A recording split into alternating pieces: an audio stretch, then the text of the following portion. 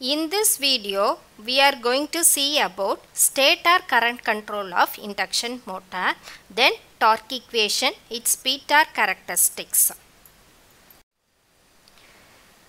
There are different speed control techniques for induction motor. We have already seen about the stator voltage control, stator frequency control and stator voltage and frequency control. So all these methods we have already seen in the previous video. Now we are going to see about stator current control. All these four methods are suitable for both squirrel cage induction motor as well as slip ring induction motor.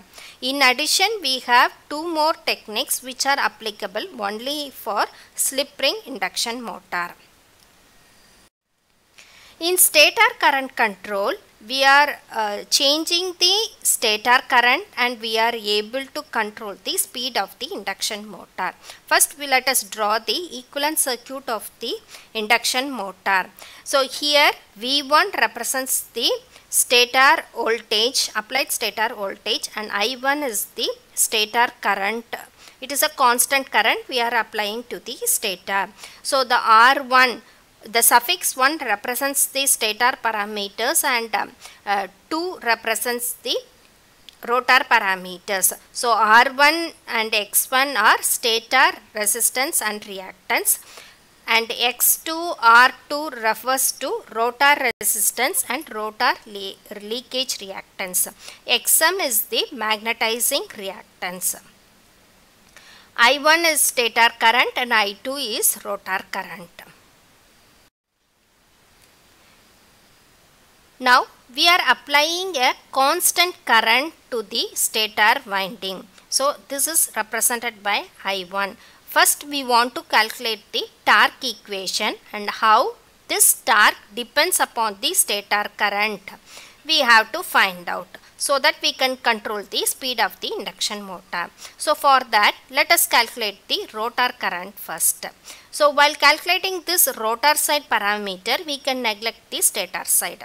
So let us neglect the stator reactance and find what is the rotor current. So rotor current I2 is equal to, I am applying current division rule. So total current I1 into other reactance divided by total reactance. So I1 into Xm divided by root of total values. So here R2 by S. So resistant part square plus reactance is X2 plus Xm the whole square. Now we will calculate the motor torque. Motor torque is equal to mechanical power developed divided by speed of the motor. So Pm by omega m. What is Pm? 1 minus S times air gap power. Omega m is omega S into 1 minus S. So let us cancel these two. You will get torque as Pg by omega S. What is air gap power?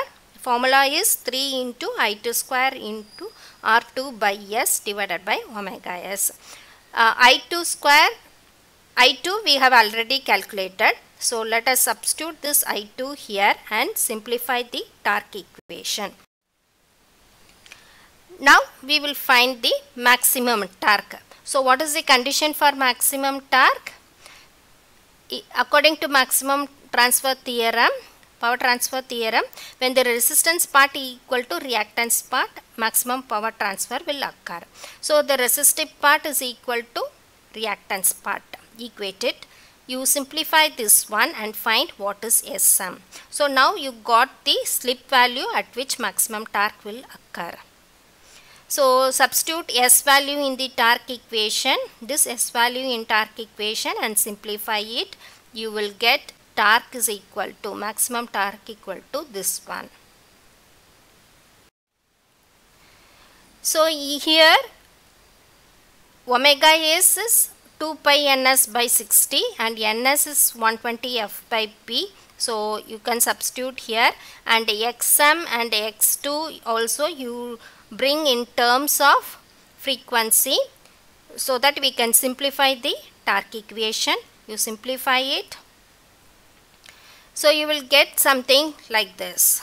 So 3p by 4 Lm square divided by Lm plus L2 into I1 square, or I can say that maximum torque is directly proportional to I1 square. So by controlling the stator current, we are able to control the maximum torque.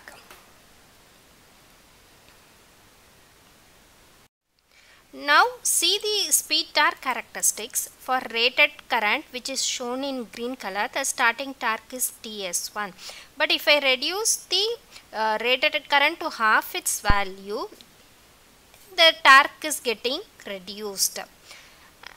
And one more thing we have to note down here is that at rated voltage, if we see the speed torque characteristics, the starting torque is greater compared to with stator current control.